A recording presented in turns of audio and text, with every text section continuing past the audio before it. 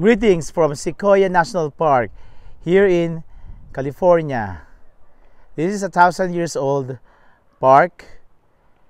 Sequoia is named after the American Indian tribe of the Great Plains here in California, which preserve this natural wonder. Behind me is a carved buffalo nickel by a Cherokee scholar. Let's find out what's inside in Sequoia National Park. Now this.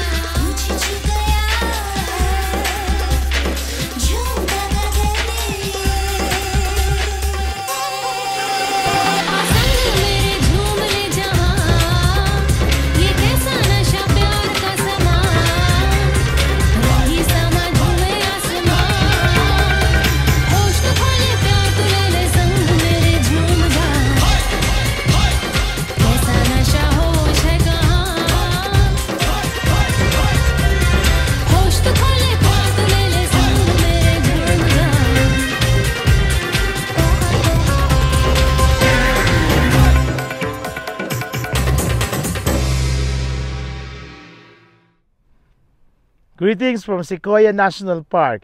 Behind me is the twin giant sequoia trees. Thank you for my more than 2,000 subscribers. Keep watching. YOLO, you only live once.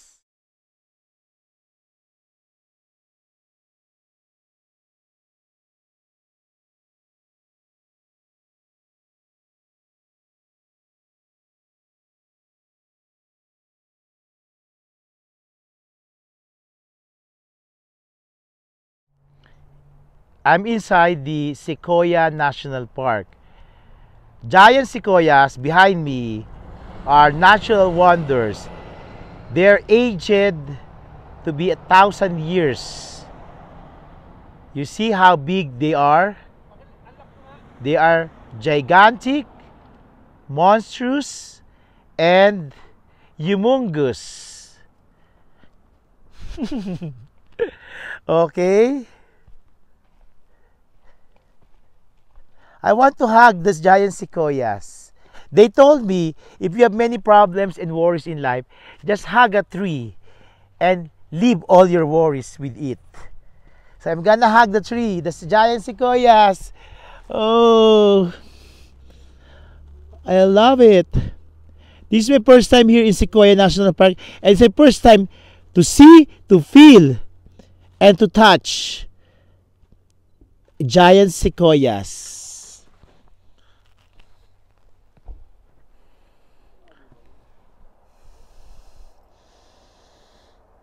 There are many giant sequoias here. This is the biggest among the trees I've seen here.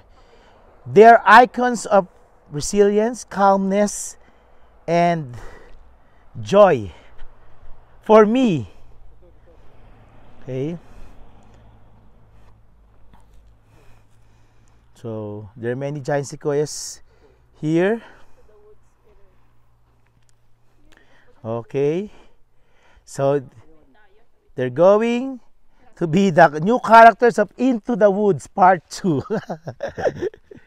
you know Into the Woods? Okay. So there are many giant sequoias in my background. So the sun is about to set here. It is August 21, 2022 here in Sequoia National Park here in California.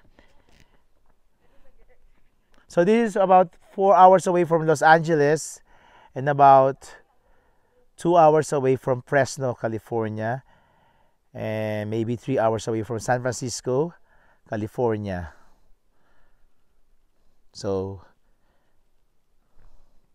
you see the giant sequoias. They are tall, long, huge, wide, and very thick and hard.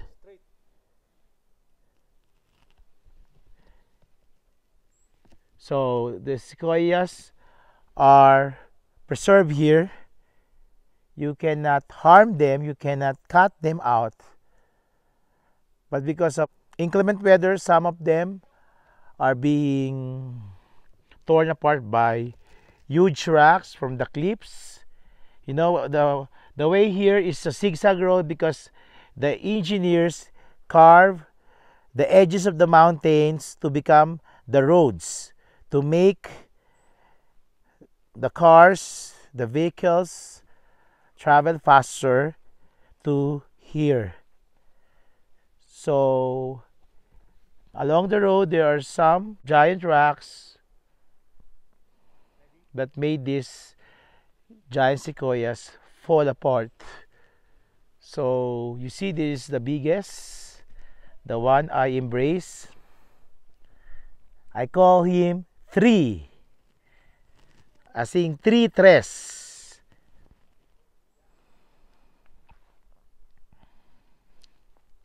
Thank you for watching my vlogs.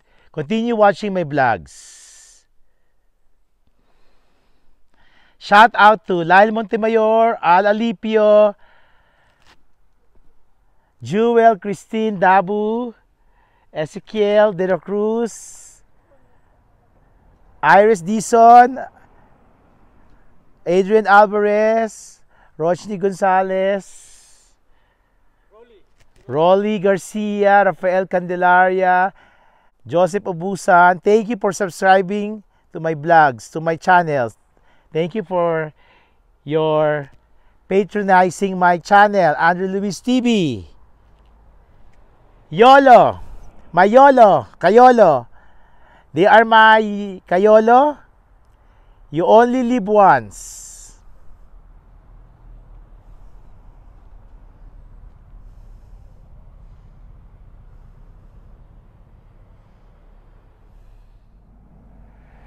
This gently sloping loop trail leads through a portion of the giant forest sequoia grove.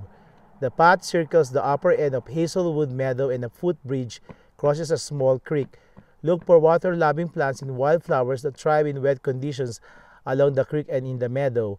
After a short walk from this point, you will reach the Hazelwood Nature Loop. The loop is 0.6 miles or about 1 kilometer long and is relatively flat. The path is firmly packed and has benches and pull-outs. The trail is suitable for people in wheelchairs or families with small children or strollers.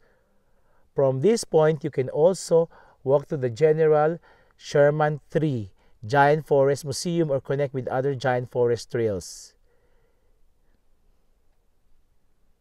This is the General Sherman III Meadows. Behind me are ranges of trees. Before anything else, I dedicate this vlog to my sister, Kay Alarcon, Kay Mongcal Alarcon, and to my nephew, my beautiful nephew, Michaela Alarcon. Thank you for sponsoring my selfie stick and microphone from Best Buy. They are in Houston, Texas. I'm here in Sequoia National Park. Not Sequoia, it's Sequoia National Park. Correct? Correct. Say hi to my vlog. Hi, vlog.